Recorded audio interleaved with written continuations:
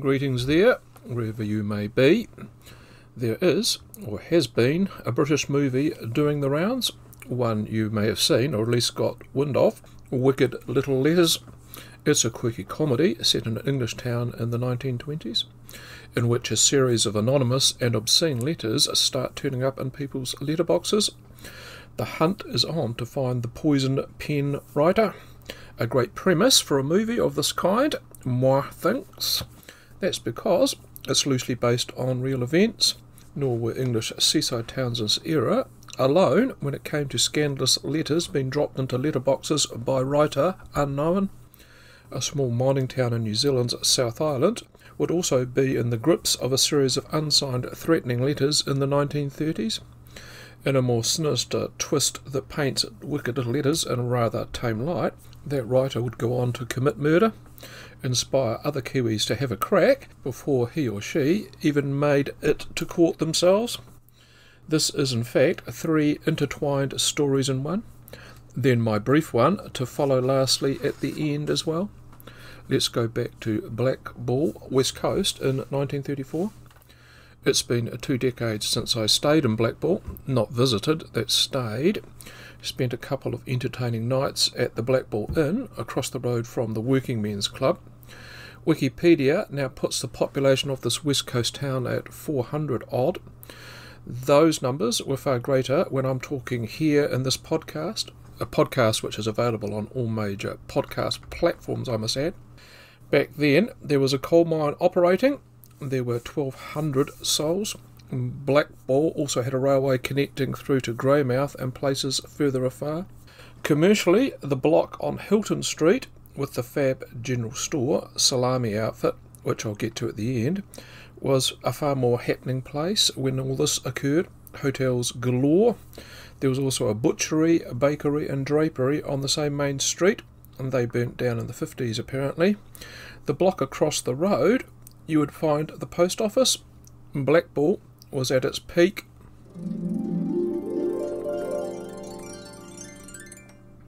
It was the start of a new week, on September the 24th, 1934.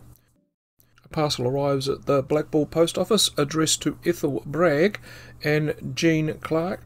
The local posties didn't have far to go.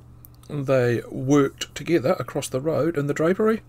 The excited pair opened the mystery delivery to find it contained a box of chocolates, resplendent with a red ribbon, a cryptic note signed Jim. The only Jim known to the pair was the cousin of Clark, James Clark, and he worked right next door at the butchery. Why would his note say, "We'll see you and Tommy at Nahiri Downs next Saturday"? The first 3 to tuck into the assortment inside the drapery were Ethel Bragg, Jean Clark, and the wife of the owner, Mrs. McGregor. She thought the one she was consuming had a rather bitter taste like a laxative, half chewed hers before discarding it. On closer examination, the chockies did look a wee bit manky, past their use-by date, with small imperfections. Being in the tail of the world's largest depression, though, folk were less fussy. Eating old stock and taking your chances wasn't out of the ordinary. They tucked in and popped next door to thank James for his surprise gift. If it was him who'd sent the box, he denied it, before scoffing too, for good measure. Margaret Smith, who worked next door at Dumpleton's bakery, caught wind of all the revelry. She knew both Bragg and Clark, and they were in a generous mood, and she took her chance to dig into the treat, then scooted back to her job as a customer entered the bakery. Told Mr. Dumpleton about the laughter and what was happening, and he too shot next door to grab one. The publican of the club hotel, Mr. McGregor, also took his chances as well, not without the odd comment on occasion about the peculiar sour taste. 16 of the 41 chocolates were consumed. This Monday morning revelry came to a quick, dramatic end. 30 minutes after the box was opened, Margaret Smith had vomited, collapsed and gone into convulsions inside the bakery, was carried to Mr. Dumpleton's house, and the local GP was called. There was nothing he could do. Margaret Smith was dead at 21. Others had also fallen ill, although not seriously. The source of the ills were all too clear. The chocolates were to blame. and this wasn't just a case of food poisoning. It was deliberate. Local police and detectives were imported in from Christchurch, and they had a murder and 2 attempted murders on their hands. Upon testing, it was discovered 5 of the chocolates consumed had likely contained strychnine crystals, 10 of the untouched chocolates as well. This case wouldn't be an easy one to crack, though. Were Bragg and Clark the sole intended targets? Did the sender think sending chocolates to this vivacious pair would result in them unintendedly spreading mayhem in the community? Who would have hated people in town that much? They wanted to see them dead. What was the motive? The evidence they had in terms of chocolates led nowhere. It was a common brand on sale up and down the west coast and around the country. Ditto the poison. Strychnine was widely used to reduce populations of rabbits and rodents. Every second rural house had some or similar. Their major hopes hinged on someone identifying the writing on the chocolates. They would shortly have more written evidence to hone into. Shored up their thinking, this was a local. When the police found out this wasn't the first time either Ethel Bragg or Jean Clark had heard from the poster of the chocolates. They had previously also received mysterious and ominous letters out of the blue. These had been intercepted by their respective mothers. Other people had come forward, men and women, to say they had received these strange, profanity-laden letters. Sometimes the rantings were about themselves or their friends or family members. It was all rather odd, meaning most people didn't take them seriously and threw them into the fire, and sometimes unopened once everyone knew who the writer was. From the one saved and retrieved, yep, it was the same person. The breakthrough came via the post office clerk. He reported he'd received unwanted attention from one of the locals, pestering him about the progress in the case, how he'd like to string up the perpetrator. His behaviour, though, it was rather over the top, unhinged at times. As he got to see all the letters departing Blackball, the murder package, he thought the bloke's writing looked fairly similar. Indeed, 36-year-old gold miner John Page was well known as an eccentric loner who lived in a hut 5 kilometres from town, on the tip of many a tongue. 4 months after the murder, the police went rattling through his hut. Page told the police he knew who killed Smith and gave them the name of another miner, then suggested, for good measure, it was the postmaster, denied even knowing Clark or Bragg, yet when asked about the victim, Smith, yes, I knew her. Through prior investigations, the police knew that was the other way round. He'd pestered both Clark and Begg in the past. Page's calligraphy also told a different story. His writing was identical to all the letters and what was on the chocolates. John Page was now facing a charge of murder. The distinct possibility his neck was about to be lengthened. A preliminary hearing was set. In between that and the arrest and the hearing, though, the police were forced to concede the English immigrant wasn't the full quid. He went from jail to the psych unit till he was finally adjudged fit enough to go in front of a court in July 1935. Those proceedings were blighted by Page's unhinged outburst, what the court reporter called peculiar behaviour. The jury considered him insane, unfit to plead. He was committed to Seacliff Mental Hospital in Dunedin in 1935. Not entirely sure what happened to him after he was treated, other than he died in Auckland in 1953.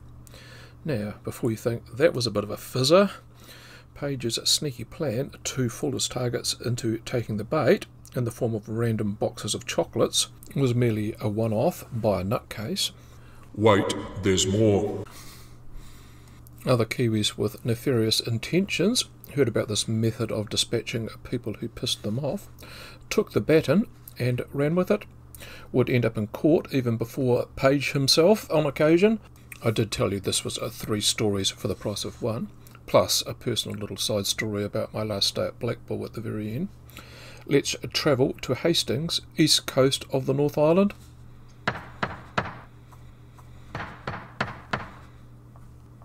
In the court at the end of August, charged with attempted murder, was Phyllis Marshall, her co-conspirator, was Jack Masters. The intended victim, Alma Keith. This was a messy love triangle. Jack Marshall was working on his father's farm. The old man disapproved of his relationship with Phyllis Marshall, threatened to cut him out of his will, thus the farm, if he ever married her. Jack was told to aim higher. Alma Keith is the right lass for you, my lad. Jack was already dating both Phyllis and Alma. He was banging Alma. Jack concocted a plan to take Phyllis out of the equation. Just bear in mind, by the time it all got to court, their respective defence lawyers were both painting their clients as a minor player. Marshall purchased the chocolates and have a form of arsenic to insert into it. He loosely told Phyllis of his plan and for her to post the chocolates, thus at the time not implicating himself directly. Then he had second thoughts, raced round to Keith's household, only to find her mum had opened the mysterious box, smelt a rat and taken them to the police. Jack Masters' defence was he was just trying to frighten her. Phyllis Marshall's was it was all Jack's plan and she just went along for the ride. Unlike the Blackball case, the writing was ambiguous and couldn't be pinned conclusively to either party. More likely her, not him. The jury couldn't conclude who was telling the truth and who was lying. They both walked free of attempted murder. Well, not entirely free. Phyllis Marshall was caught lying in court, and she got probation for that. Number 3. If this podcast is the first time in ages you've heard the Christian name Alma and the pesticide strychnine, you're in for a treat here. Down in Blenheim, South Island, in another case, a mother of 2, Alma Rose, received sweets in the mail, an accompanying sweetheart note. Having read up about Blackball, she twigged immediately as to the danger posed by such tempting anonymous gifts. She was right to be suspicious. Police tests came back. They were loaded with strychnine, with direct parallels to the case 300 kilometres south. Once the Blenheim police had ruled out the hubby, they were left scrambling for a motive. Who would want to target a housewife? They then focused on the writing to see if that could be traced to someone, and they immediately got a hit. It was familiar to, wait for it, Alma Rose. When the police accused her of staging the whole thing, she folded, admitted it was a cry for attention, for which she was sentenced to 12 months on good behaviour. And that's the ending of all the confectionery poisoning going on in New Zealand in 1934-35. Busy old time and crime. Now let me tell you about my side story about Blackball. How on reflection, and with the aid of Google, I worked out when I last spent time there, and that turned out to be 2009. You know why I was able to work out that date fairly precisely. The two best known establishments in Blackball are the Hilton Pub, the salami and small goods outfit called Blackball Salami. I'd left a large gap in my bag to bring back some of their products. There was just one slight problem. The place was closed. It turns out the owner had just bumped off his wife. Still in the clink as at publishing of this podcast. There you have it, fine individuals who have dedicated 15 odd minutes of their lifespans listening to my latest podcast. I'm quietly confident on your deathbed you will look back to these seconds being marginally better than the investment, say, of listening to the heinous banshee called Taylor Swift. Mind you, miles below listening to Bowie in his Berlin period. I will spot you next time. Bye for now.